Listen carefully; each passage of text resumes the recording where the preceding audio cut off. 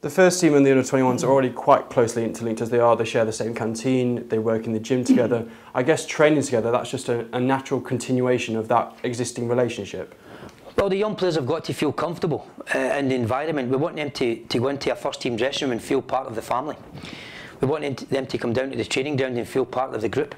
And that's why we eat together, we train together, we train at the same place. We do all the things that we have to do to make sure that this family at Forest feels comfortable when we need to rely on some young players when they get to that situation of coming into the first team, that they come in, like we've done with Jamal Lascelles again at the weekend, where he travelled with the 18-man squad. And so there's one or two young players that are now starting to get to that situation where they require that experience, but of course it has to be earned, and it has to be earned by their performances in the under-21s, and it certainly has to be earned also on the training ground, which is very important.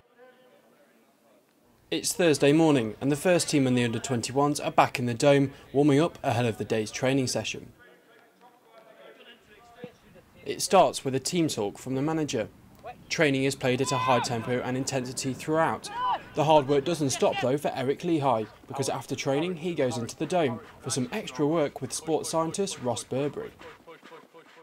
Well, for Eric, we just need to work on his efficiency of movement, so we've done a lot of foot speed drills, coordination, a lot of leg stiffness work that we supplement what we do in the gym with him at the same time.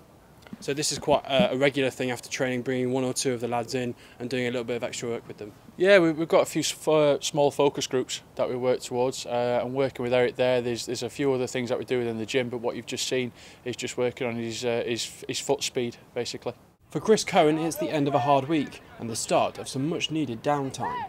Yeah, it's nice, obviously, work really hard during the international break, then you get a few days off, which is nice, and then you have a full week to prepare for our next game, which will be a very tough game against an informed Bournemouth. So it is nice, you do a lot of hard work before your days off, and then you get a few days off to go and enjoy yourself and spend some time with the family and stuff. So, it works out really well for the players. The players that don't play internationally will tell you that they're very grateful to the international players for letting us have some days off.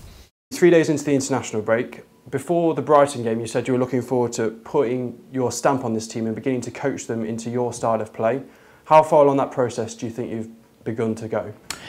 Well, when you get to this stage, what happens is you go from Saturday to Saturday, which gives your players more rest and recovery. If you look at the history of our teams in the last 6 or 7 years, whatever it may be, then we always seem to gather momentum around about the October, November, December time, which is very important. And what we'll try and do is continue with that theme.